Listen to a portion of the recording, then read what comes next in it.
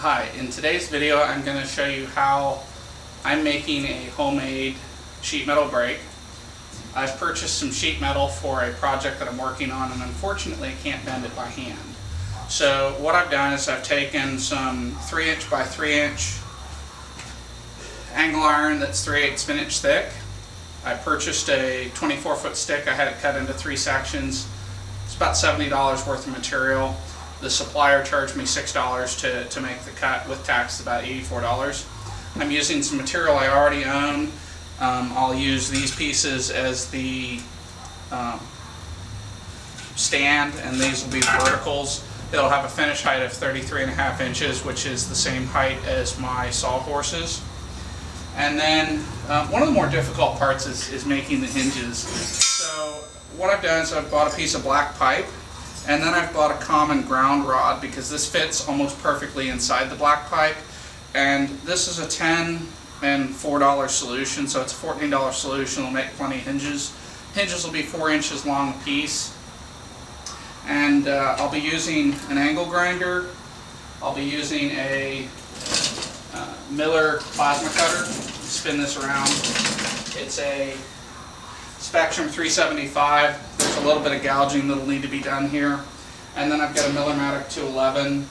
I also have a Hobart Handler 135. The 135 could probably pull this project off, but some of the thicknesses here make it a little more difficult, and that welder is just not as easy to use as this one. So this Millermatic 211 is really, really nice to work with. Okay, so the first thing I've done is I've taken some bolts that I have that are left over, and I have welded them to the base of my assembly. And what this will let me do is it'll just make sure that this thing sits flat. My shop is got an uneven floor just like every other shop I've ever been in, and this will make it just a little bit easier to work with. So I'm using a Rhino welding helmet that I got on Amazon.com for $88. I had a Miller that was really nice, and this is Taz. He just kind of hangs around and barks at stuff. It's an important part of every project. So anyway, what I'll do now is attach the vertical components to the stands. These are roughly 33 inches long, and there'll be a little bit more material in the back of the leg than in the front. These legs are 31.5 inches tall. I want to talk just for a moment about my setup. I'm using some magnetic angles. These make making accurate joints a little bit easier. So I have wire brushed where I'm about to weld to get all the scale off. I'm using one on each side. Don't really need one on each side, so just pull that back off. I'm using one on the side just to keep this stable, and one back here to keep this square. And then what I'll do is proceed to tack weld it. If you don't have a gauge, I highly recommend it. The gauge makes it easy to see what size material you're welding. On the Miller, they have a auto set function. You just dial the gauge and weld, and it's really nice. Sometimes you have to bump it a little bit one way or the other, but I keep it clipped to my ground clamp because this is never very far from where I'm welding. So go ahead and clamp this in.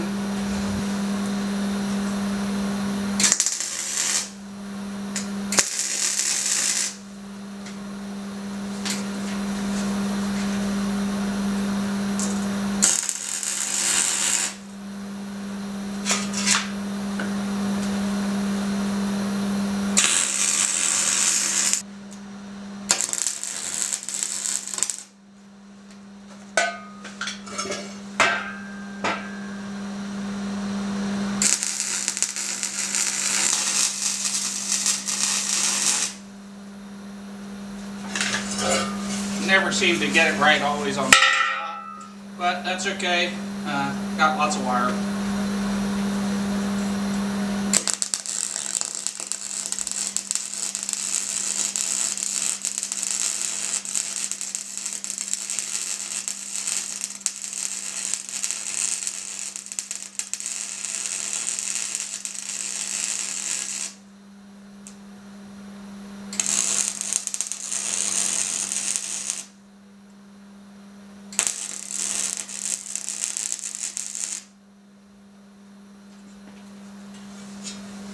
there is one of my legs completed. I'll go ahead and weld the other one off camera. This material is dirty, so you're seeing a lot of spatter and sparks and crap. You know, if I was building something that somebody's life depended on, I would probably take the time to clean it. But this is a shop tool made half from scrap and half from purchased material, and it'll be just fine. So I want to take a moment to talk about assembly because, quite frankly, this is a critical section of the project. So at this point, I have, laid out how I want this thing to be welded together. So I built my two legs. There's a nut underneath each one. Nothing magical, just something I had around, about a ½ inch tall. That gives it feet to sit on so that if the ground is unlevel, my fixture doesn't rock. I have welded the legs to the bases. Now, this piece of material I just had laying around, it was 66 inches long, so I cut it in half. It had a slant at each end, and so I went ahead and just put those towards the front because if I'm going to kick something, it'll probably be that side. I have biased the legs a little bit forward because as I roll up to bend my material, I'm likely to put pressure towards the back, so if I have a little bit longer back legs, it'll be good.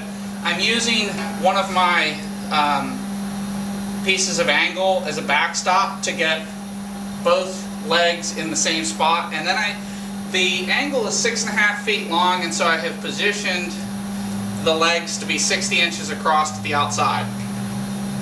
And I keep looking over my shoulder because I've ordered pizza from Papa John's and I'm waiting for dinner. It'll be tasty. It always is.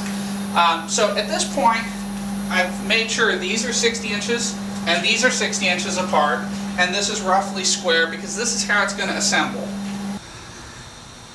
So when my pizza got here, I went to turn the gas off and realized that I'd never turned it on. So yeah, shit happens. I'll go over the welds again. It's not the end of the world in this case. If it was something important, it would need to be redone. So first thing I'm going to do is position my first piece of angle iron. I'm going to do this gently because gravity is all that's holding my legs in. So now I got a tape measure and just see if I've got my ends right. They're not right. I can tell by just looking at them.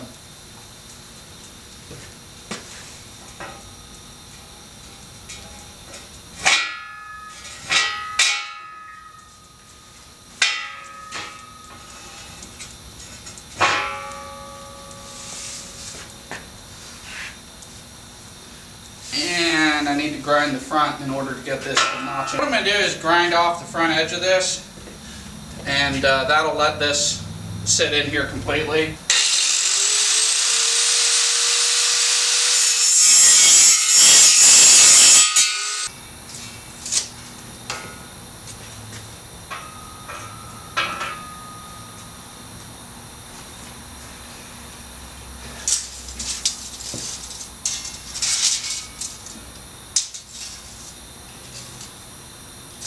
Still there at 60 inches.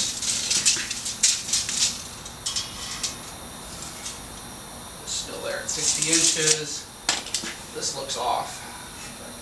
2, that's off.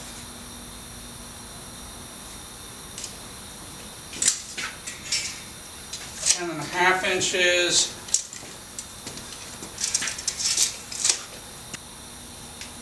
So what I'm going to do at this point is just tack weld it in place and make it square to the channel and kind of move on with things. Alright, so what I'm going to do now is just tack weld the legs in place and just kind of verify the physical fit. This is nice. This is exactly what I was looking for.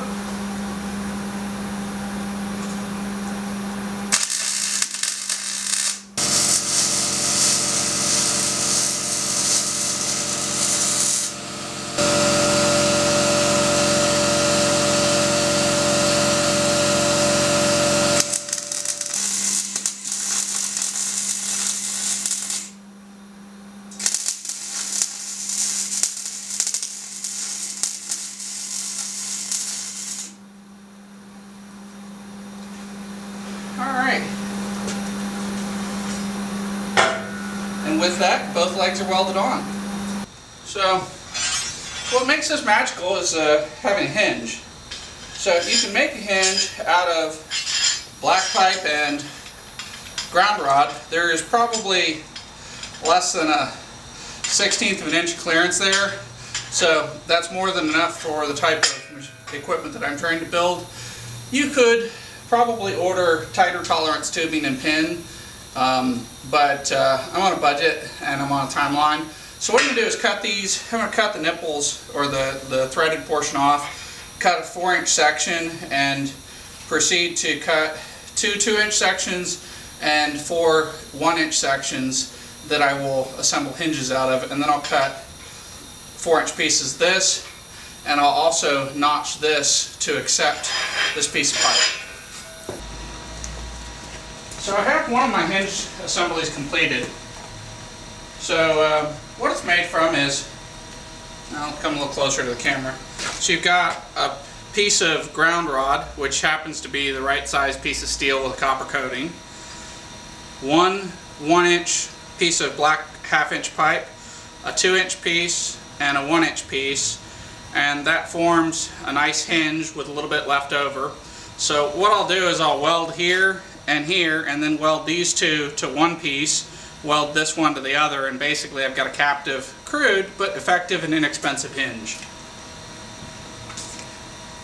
It'll go right into here, and I am waiting for my plasma cutter to cool off. It pulls a little too much electricity from that wall socket, and I haven't run a dedicated plug for it yet. I need to run a 230 volt circuit for it. I did that for my welder, and it's been just beautiful since then. Let me weld this and I'll be back. Notched both pieces of angle. I have welded the hinge onto one piece of angle, and then I'm using some C-clamps and some just leftover angle from another project to bring both pieces of angle iron flush. And this will allow me to create a hinge, and so what the next step is to weld the angle to the other piece of the hinge that I fabricated, and that's what I'm fixing to do now. I guess I decided to keep recording, so this will be a moment of truth. We'll take the clamps off. So far it didn't shift, that's a good sign. And I'm just going to cheat here and use this as a temporary handle.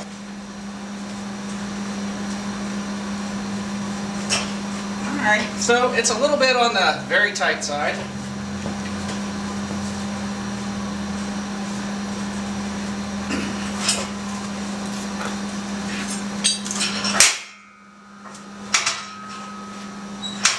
There we go.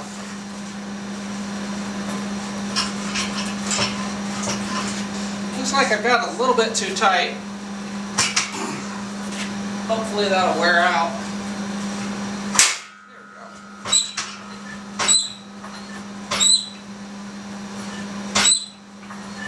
So you can see some scratches here on the material. My hack job with the plasma cutter wasn't as clean as I'd like, but I'm pretty sure the end result will bend metal.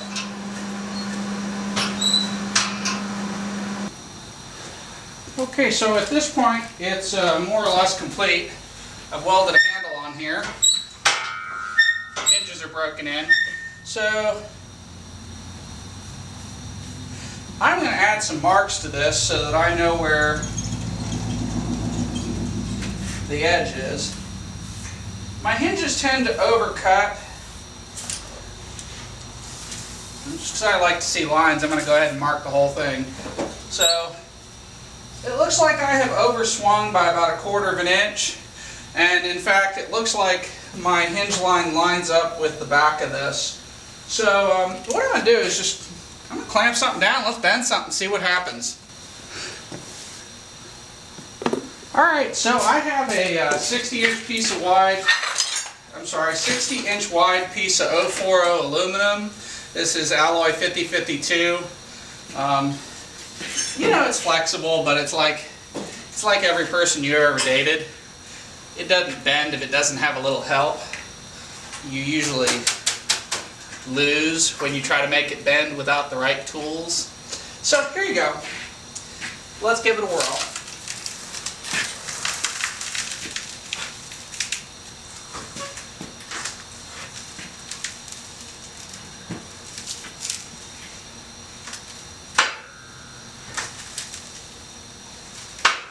Alright. So, you know, it tends to overbed the corners for some reason. But I can live with this because I gotta tell you, that is a whole lot better than anything I can do by hand. So let me pop this loose and I'll show off what I just did. This is a piece of scrap.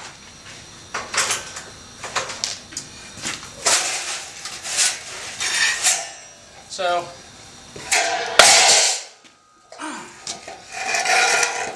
you can see here that I've got a really nice radius on this. That was in the intent. I did not want a crisp corner on this. I wanted a radius. So there you have it. Nice radius angle.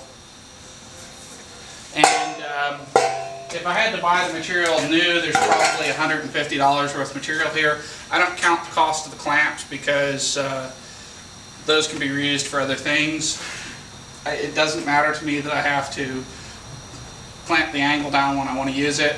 I need this for occasional bending, and this will meet my needs. Thanks for watching my YouTube video, and have a great day. Okay, so this is a piece of scrap. So one more thing. Let's see if we can make channel out of this.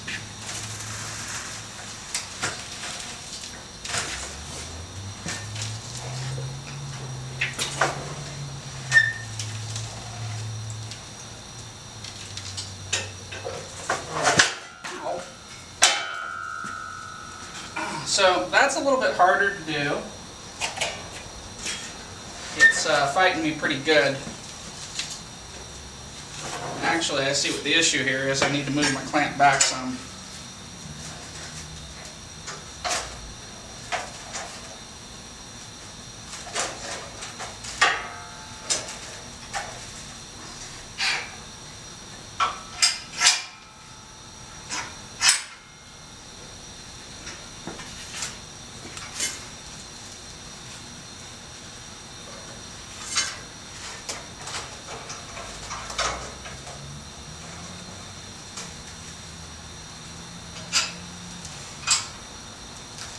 And again, this is a 60-inch wide piece of aluminum, so if what you're working on is smaller, you'll probably have an easier time of it. So there you go. Let's clear these clamps. Let's see what we did.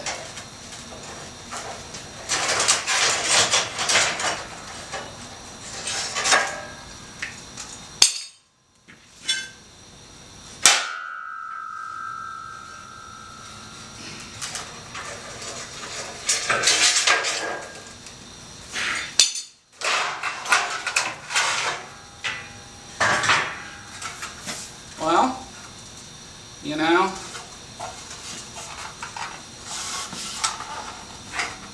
a little bit of overbend, but definitely a piece of channel. Now, I can't do that by hand, and I doubt you can either. Thanks for watching my video.